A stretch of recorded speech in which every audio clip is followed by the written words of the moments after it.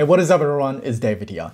Throughout this year's Q&A, there's been tons of questions on how do you stop FOMOing, what is happening in the market, not to mention plenty of scary posts coming from legendary investors like Michael Burry, Jeremy Grantham that basically freaked everyone out, and then the search for a stock market crash literally went through the roof earlier this year. So in this video, I want to talk about my investing journey from beginner to picking my own stocks and how I thought about building a bulletproof portfolio so that I can sleep better at night. And of course, towards the end of this video, I will also do a portfolio update. As usual, it would mean the world to me if you could gently smash the like button somewhere around here. And if you really like what I'm doing, consider supporting the channel via Patreon and try out my Discord server. No, this video is not financial advice or recommendation to do anything. So without further ado, let's go. When it comes to building a bulletproof portfolio, this is gonna sound pretty childish, but I thought of it like building a Pokemon team. First, you have to start a Pokemon that you're gonna carry with you for a very long time. So I went with Charmander in Gen 1, Cyndaquil in Gen 2, and also Mudkip in Gen 3. Let me know which one you went with in the comment section below. And then the second category of Pokemon are the ones that as you progress in the game, you're gonna find some legendary Pokemons that delivers exceptional performances. So these are Lugia, Articuno, or even Sukin. And the last category are Pokemons that are useful during certain parts of the game. Like for example, Pidgeotto earlier in the game, they're useful, they're really not that strong later in the game, but it allows you to fly. Okay, so let me translate all of that into the investing world. The starter Pokemon you're gonna carry with you long term are the equivalent of vanilla, Vanguard, or BlackRock ETFs. You could even put FANG stocks in that category. This part of my portfolio is the foundation. It doesn't produce 10x returns, but it is consistent and it cushions the blow if the market were to tank. And depending on the ETF, diversification is built within. Like for example, this is VAS, and of course I'm not sponsored, but this ETF tracks the top 300 companies in Australia. 30% of it is in financials, 20% of it is in materials companies, and around 10% is in healthcare companies. And since inception, this ETF has generated approximately 9.59% return per year. Another vanilla ETF example would be VTS, and this tracks the entire US market. And you can see that it's very, very different compared to our market. It has 25% in technology companies, 16% in consumer discretionary, and since inception, it has generated approximately 16% returns per year. So when I first started investing, I wasn't ready to pick my own stocks. So the foundation of my portfolio is really built on vanilla ETFs. Even as of recording this video, more than 40% of my portfolio is actually still in these ETFs. And the most beautiful thing of dollar cost averaging into these ETFs is that it really cushions the blow for me, especially when the market turns against you. If you want to learn more about these vanilla low-cost ETFs, check out this video right here, or I'll leave a link in the description box below because I've dedicated a full video on those. So this is the thing. As you get more comfortable with the markets, you are going to encounter your first legendary Pokemon sometime in the future. And I encountered mine in the midst of the pandemic crash. It wasn't a top tier legendary Pokemon like Lugia, but it was more like the legendary beast. And that company for me was AMD. I didn't have a structured due diligence process back then, but there was a few things that made this opportunity very obvious. First, since Dr. Lisa Su took over, a lot of things changed with AMD. They've just gotten so much better. And the opportunity became really obvious when Linus Tech Tips, as a matter of fact, all of the hardware YouTube tech channels just couldn't find anything positive to say about Intel CPUs. So even though I no longer have that company in my portfolio, that was a gem that delivered exceptional performance for me. But it wasn't long until I discovered my first top tier legendary Pokemon like Lugia, and that was Tesla for me. At the time, people were screaming that competition were coming for years, not to mention the number of short sellers really went off the charts. And investors did not want to believe that Tesla had a battery chemistry advantage, battery management system advantage compared to all of the other legacy automakers.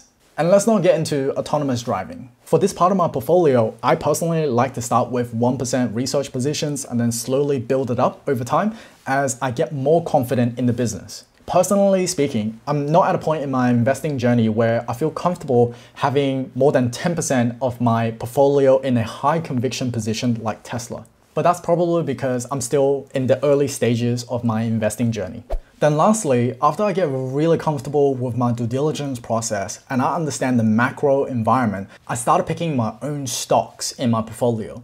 And this is the equivalent to the last category of Pokemons that are useful in different parts of the game, but they are interchangeable, if you will. If you want to learn more about my due diligence process now, I've documented the entire process in my how to research a stock video before investing. So feel free to check out that video as well after this one. Depending on where you're at with your investing journey, your percentage allocation to different parts of the team will be very different to mine. And for me personally, it was 100% vanilla ETFs in the beginning. I didn't really have anything else.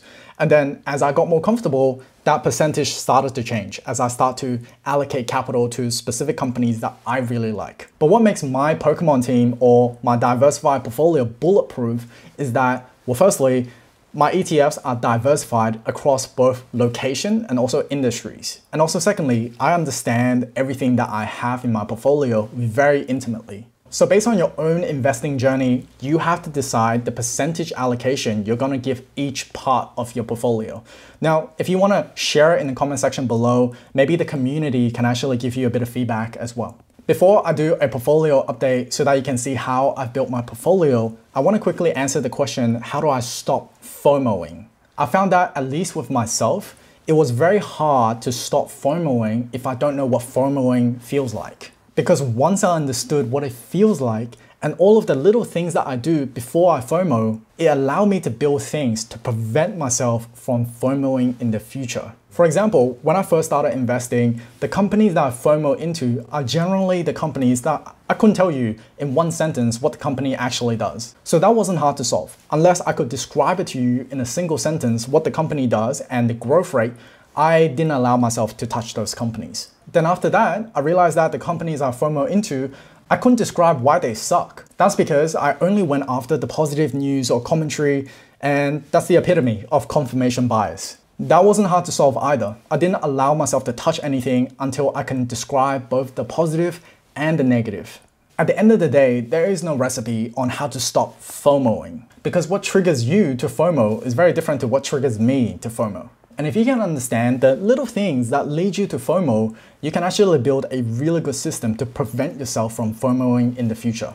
With my CMC market side of my portfolio, it's worth 100,000 Australian dollars.